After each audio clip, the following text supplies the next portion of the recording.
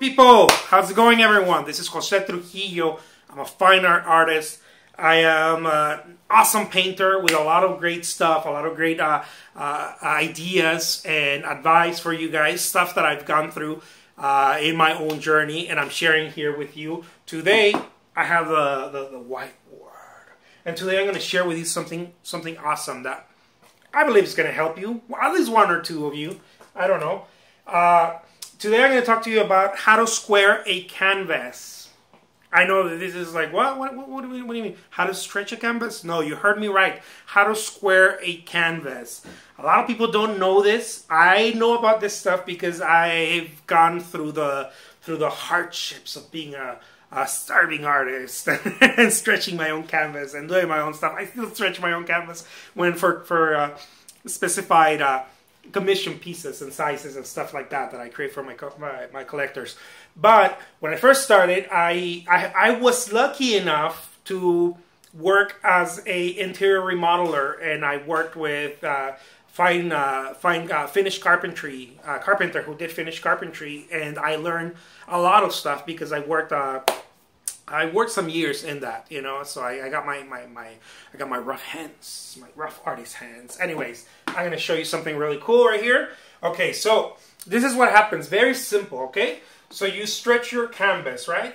You got your canvas, right? And you're like, oh, here's my canvas, right? You stretch it. And you think it's all cool. What do you do before that, right? When you cut the pieces. Let's say that you cut the pieces. Excuse me just for a second.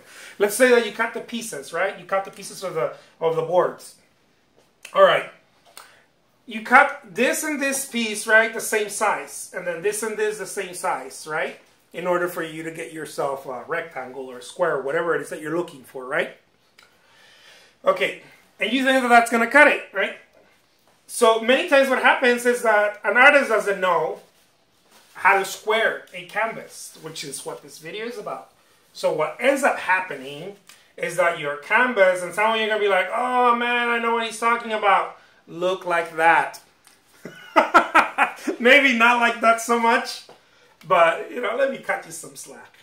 When you hang it, there's just something off, you know, and you're like, what is it? What is it? Oh my God, I don't know what it is. Well, you know what's off? The thing is not squared.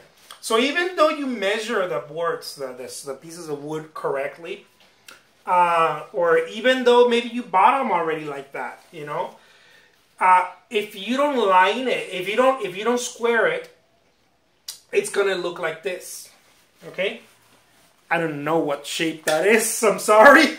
Maybe some of you do. So how do you square it? Very simple. Okay? Very, very simple. When you're stretching your canvas, even before you start stretching your canvas, but if this happened when you stretch, let me tell you before that. Before you stretch it, let's say you're putting the boards together with nails or with screws or whatever it is that you're using, right? In order to get it to square, of course, right? This is what needs to happen.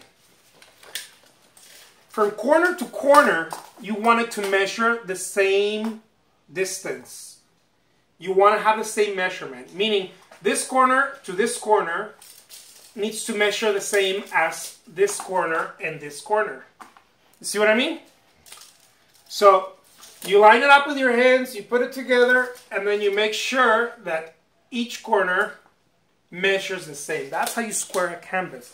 I know it sounds like, oh man, I do that, blah blah blah. I didn't know that unless I started working with a finished carpenter.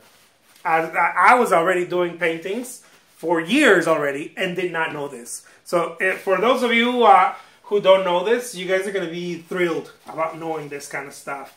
Anyways, I'll leave you with that. Oh. Next thing, let's say that you already stretch it and you're like, well, I already stretched mine. What do I do? Very simple. Okay, very, very simple. Many times you don't have to unstretch it. This has worked for me wonders, okay? So let's say that you already stretch your canvas. What you want to do is find an edge, maybe on the floor or somewhere, a wall. Okay, let's say that this is a wall. Put it at the bottom, right? put a little bit of pressure here. Maybe someone can be holding it with their leg, or you can put a bucket of water, or one of those 5-gallon waters or whatever. I'm showing you something very simple, okay?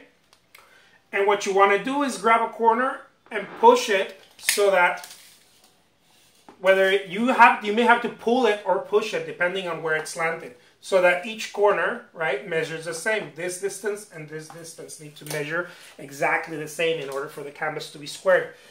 So what you do is that when that happens, you want to reinforce the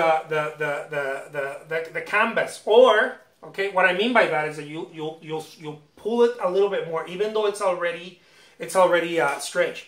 Or what you can do is that you can cut out little corners like this, right? Little corners, little triangles of what is this called? Any type of thin wood board. Any type of, it's not plywood. It's kind of masonite board. Okay. Little squares, maybe measuring, I don't know, little triangles. I'm sorry. Maybe measuring somewhere, I don't know. Let's say you got a square. It's a 4 by 4 inches or something like that, and you put it in each corner. But you only put them in each corner. Okay. Well, you have to nail it, right, or screw it, right, on the back, of course, right. But you only do it once you know that is already squared, right? That there's some pressure. Anyways, it's not that complicated. Once you start doing it, you'll see what I'm talking about. I'll leave you with that. The name is Jose Trujillo. I got some golden nuggets for some people out there, for artists, art collectors, interior designers. I work with a bunch of you guys. You guys are going to love the content I'm going to be putting out here. Thank you so much for watching. Take care. Bye-bye.